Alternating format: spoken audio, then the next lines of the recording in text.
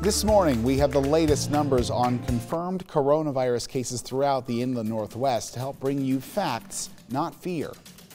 Governor Jay Inslee is penalizing non-essential businesses if they stay open during Washington's stay-at-home order, and he's asking for your help in finding those violations. This morning, we explain how. Hey, what up to the UW Medical Center? This is Lizzo. Shout out to all of y'all for being so brave and working so hard and making sure that we're safe and healthy and healing people. That is incredible. You guys are heroes. And so the least I could do is just send you some lunch. I hope you guys enjoy the food. I hope it puts a smile on your face, and I hope that you feel loved and appreciated because you really, truly are. Thank you once again. Amid the coronavirus craziness, singer and songwriter Lizzo has donated lunch to the UW Medical Center as a way to say thank you for all of their amazing work. And she's received a lot of love and thanks from UW's medicine staff.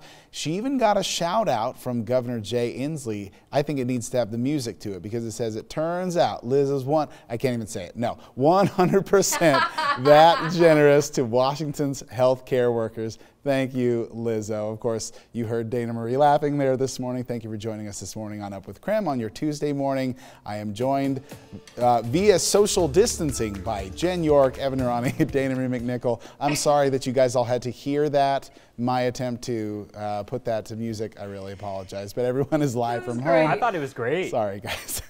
Jen, of course, will do it again. No, not doing it again. Jen will be bringing us the latest on, I feel like my face is so red right now, sorry. Jen will be bringing us the latest on Governor Jay Inslee enforcing this stay-at-home order, of course, when it comes to non-essential businesses, as we talked about.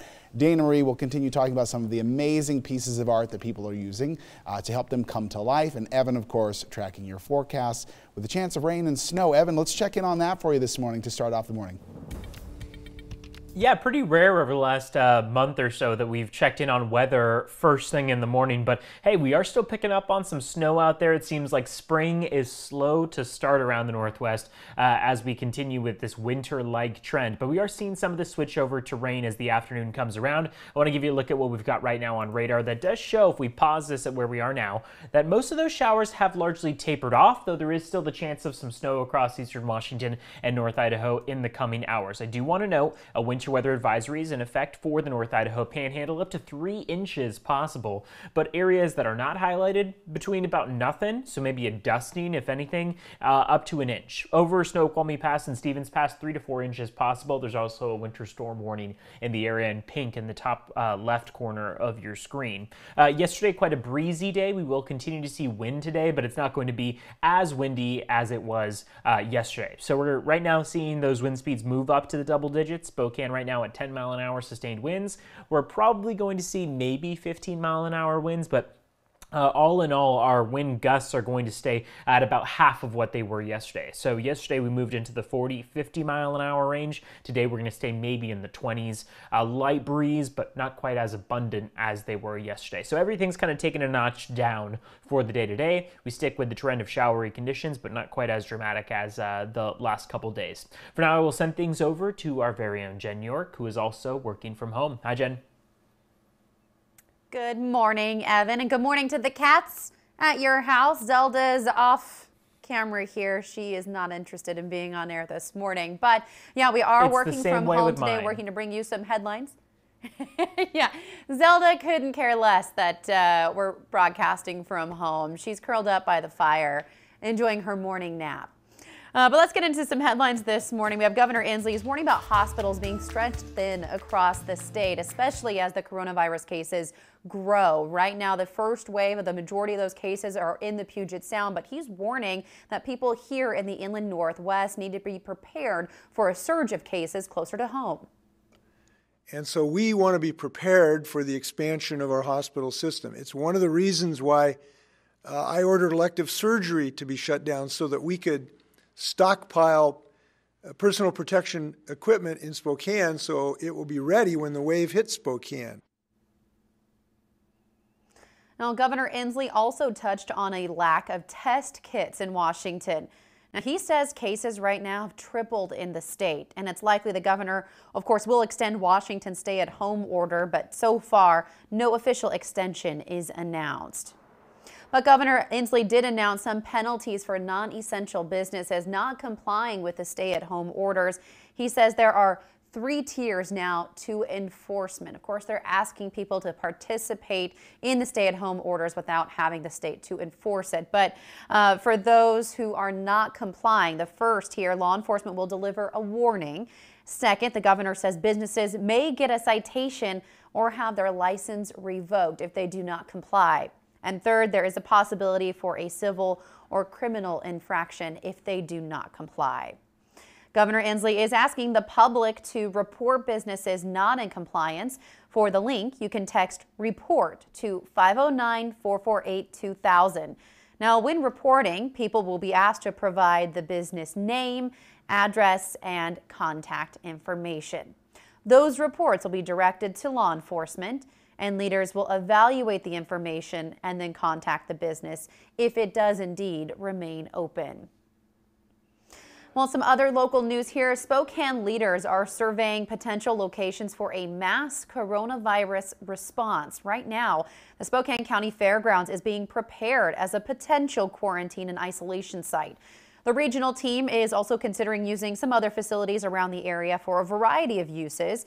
But members of that regional team, they're made up of city leaders, folks from the Spokane Regional Health District, just to name a few. They say they need more information before making any other decisions about using other facilities in the areas for coronavirus response. They say the goal, though, is to keep the healthy and unhealthy populations separate. And that is the key factor in deciding the best use for each potential location. But they say right now, the stay home, stay healthy requirements prevent several organizations from working together. Washington Attorney General Bob Ferguson announced landlords could be cited for evicting renters for not paying on time. Right now, there is a moratorium on evictions. The AG says his office has received complaints landlords are finding creative ways to evict people despite the moratorium. Then yes, we are looking at those very seriously. We'd be contacting the landlord, of course, and doing what we can to assist the individual in that situation. So to be clear, we cannot have folks being evicted while this moratorium's in place. That's bad for everybody's health. Now, Washington State Patrol troopers say citations can be issued for failing to follow that order. And they say arrests will be used as a last resort. Well, starting today, all Washington Department of Licensing offices will be temporarily closed. Drivers, though, can still renew their license online. And for the time being, all in-person appointments are canceled. Most Washington residents, though, are now eligible to renew their licenses and vehicle registration as well online. For a link to renew online, you can find that on KREM.com. And if you put it off like me, getting the real ID, that's also been pushed back a year now as well. Joshua, I know I've been dragging my feet, updating my ID so you can get on a plane with just my driver's license, but looks like now we'll have another year to get that done. I think you just need to focus on staying home, staying comfortable. I love seeing how you and Evan Dana Marie are relaxing. Eventually, we're going to have everyone in full pajamas. I'm calling it right now. I want to see it someday.